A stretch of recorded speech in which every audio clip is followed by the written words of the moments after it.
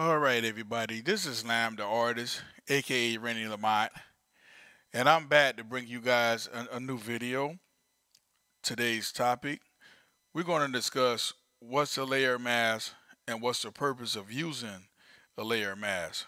Okay, let's get started. All right, let's see.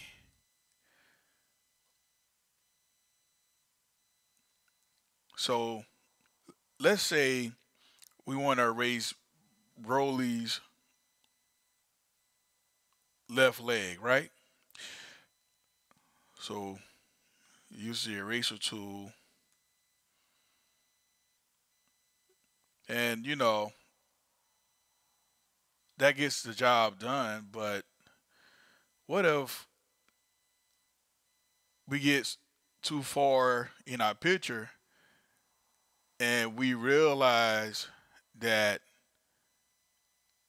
we shouldn't erase his leg and we actually need it? So the way that you would do this,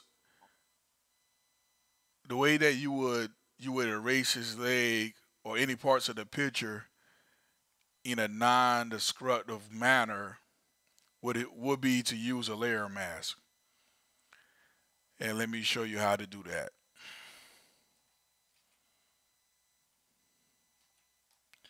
Okay. All right, so you go down here and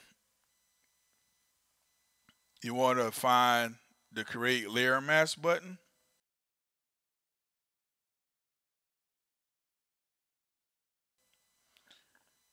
Click on it.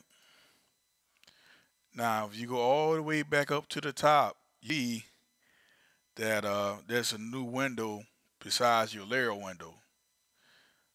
You want to make sure that this new window is selected because that's the mask window. All right, so select that. Now you can use the eraser tool and see. Well, let's say you erase a little too much of it. Well, all you would have to do is paint. You could use the G pen or a brush to bring it back. See? So, in a nutshell, that's what a layer mask does. It gives you the flexibility of hiding parts or erasing parts of your picture in a non-destructive manner.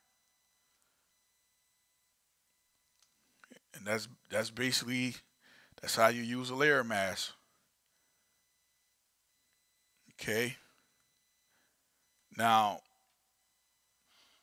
if there's anything else that you guys would like for me to show you, feel free to leave a comment in the comment section and give me some new ideas and topics to create a video on. I'd be so happy to do that. Well, that about wraps this video up. Um, and if you like this video, please give it a like and subscribe to the channel if you haven't done so. You can also support this channel by going to patreon.com/Lamb the artist.